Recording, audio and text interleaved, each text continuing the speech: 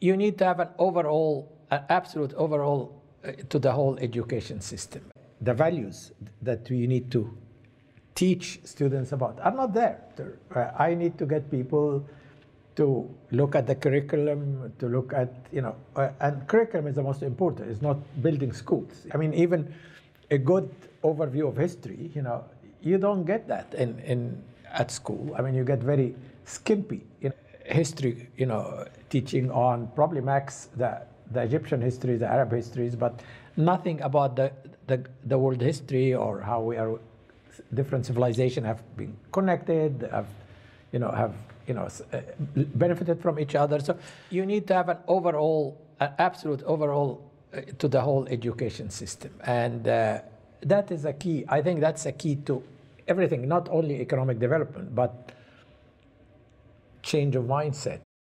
We are not looking at ourselves as different part of the world, or that we have a lot of hurdles or a lot of obstacles to connect with the rest of the world.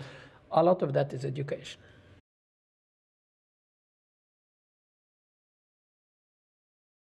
Every student has to have the right to have education, and should not be precluded from education on economic ground. Free education, free health care, free social security. It's all excellent if the state can afford it, And I don't think in a developing country you have to be able to have free education at all levels, all the way to the university level.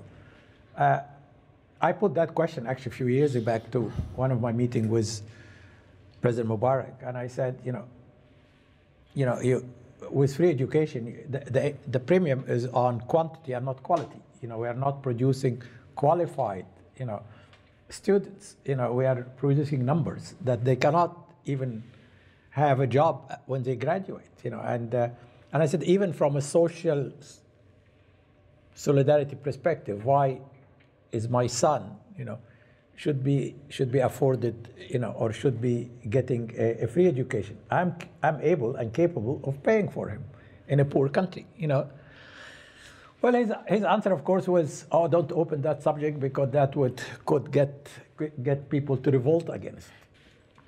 Again, this is leadership. People need to go to leaders need to go to the people and tell them, we would like ultimately to have free education for everybody if we can afford it, but we can't.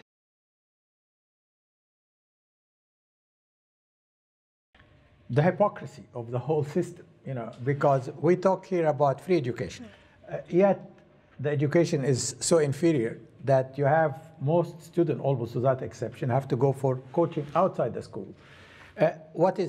We spent, I think, 47% of the overall education budget on on coaching, So it's even more expensive for parents, rather than if you charge them fees, and give them quality education at school rather than relying on coaching outside. As I said, you cannot continue to have like an ostrich, hiding your head in the sand, because you do not want to confront people with different alternatives, which at the end will be for the public good.